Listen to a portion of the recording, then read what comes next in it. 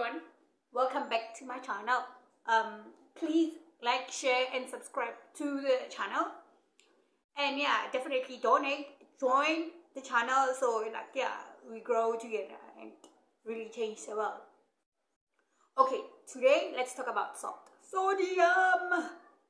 Salt, guys, like a whole lot of us use salt to season our food, like tasty, and all that. But to be honest, like 1 out of 3 people from the age of 15 years old in South Africa has this issue about hypertension because of this salt issue.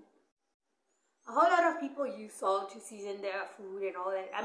There's nothing wrong with that, but like salt is really not ideal for us to really use overdosedly in our food, Like a whole lot of people will season their gravy, season the meat, season everything, even their pap, I don't eat pap anymore anyway because like I feel so heavy after eating pap, that.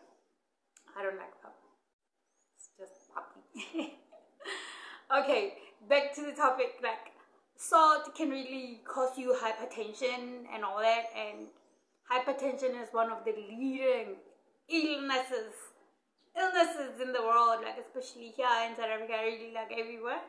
It causes you to like strokes and all those high blood pressure and I know it's really not nice, guys, So like even if you got hypertension, it really won't show the symptoms of like, I'm on my way, here am I, like here's me, high blood, like no, like heart diseases and all that. Like some of these things, they don't show up until you really have this pain in your heart. You be like, maybe that's a high blood pressure, or you get those dizzy spells, or maybe you get to have like strokes and all that, like when you have strokes, you have these dizzy spells, and then you feel like you are falling, and where are you gonna fall? It's like you're gonna fall on that.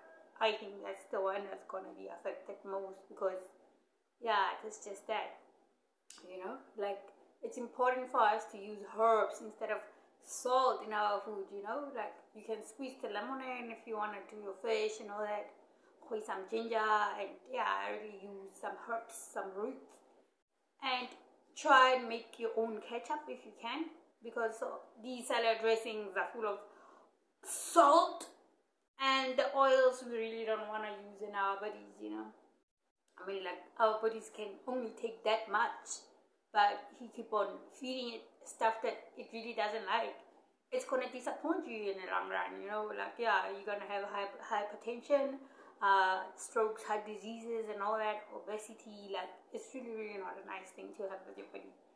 Like let's avoid things that when we are using, especially food, like if this is your favorite meal ever, but after you eat it, your heart beats super fast, like what did I eat?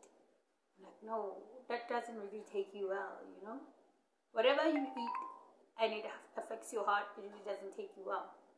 So like let's watch our salt intake, because with salt, guys, like salt is very dangerous for human beings' body, really is, really is. So if you want to use tenderizers for your meat, or like taste enhancers, like enriched on salt, it's really better, because even popcorns, like you really don't have to use salt on popcorns, because like food tastes naturally sweet on their own, Food are nice on their own. Like I believe, like if you put salt on your food more often, like you really taste the salt, not the food. So like a whole lot of people go around and be like, hey, I don't taste this nice meal, like please bring me the salt so I can taste it nicely. And it's really not about eating the salt. Like you have to really enjoy your meal, because you can't really put salt in everything you do, like in whatever you eat. Like I know that's gonna really damage you a lot, because like it keeps your body dehydrated, and you really don't want to be dehydrated at all with your body, Like if you eat salt, like, and after a while you're gonna have after the food digests and all that in your tummy. I mean, I know one thing for sure, that after we eat, we don't have to right away drink water, because saliva has its own way of digesting food in the tummy. And yeah, maybe after an hour or so, you can have your water to wash everything down, you know. Like, if you're gonna have salt, like, it's gonna make your body dehydrated. I mean, like, a whole lot of people, especially after they from partying and all that, like after having alcohol, like, alcohol is one of the things that really makes your body really, really, really dehydrated. And if you gonna have alcohol that makes your body dehydrated, and you're probably gonna meet up with friends for braaiing and all that, and still use salt on your food. I mean, like, in the morning, like, the head is pounding, like, you don't know what happened and all that. Like, water, let's eat water. It's better if you go to sleep knowing that, yeah, you from a rough night, have a glass of water, and yeah, go to sleep. Rehydrate your body, you know. Really, really rehydrate your body. I mean, isn't it better to wake up in a nice, good body with no headaches in the morning? Yes? Yeah, in case you're gonna go to work in the morning, you don't have to have this hangover faces and all that, you know. It's not really nice to have a hangover face, and people will be like, hey, man, weekend special, this guy is forever drinking and smelling alcohol and all that and whatnot. But of course, people are there to comment on whatever they want to comment on, you know, as long as they don't get to judge you, because with people's comments, sometimes they direct us and lead us in the right direction, you know. Yeah, so like, I know I was never really stubborn from listening to people's advices. It's not like I'm saying people should take people's advices, but like, someone's opinion is someone's opinion, guys, you know. Rather, you live your life the way you want to live your life. I mean, like, even going to a doctor, they will tell you, no, have a first opinion, and then you're gonna get the second opinion and the third opinion also, right?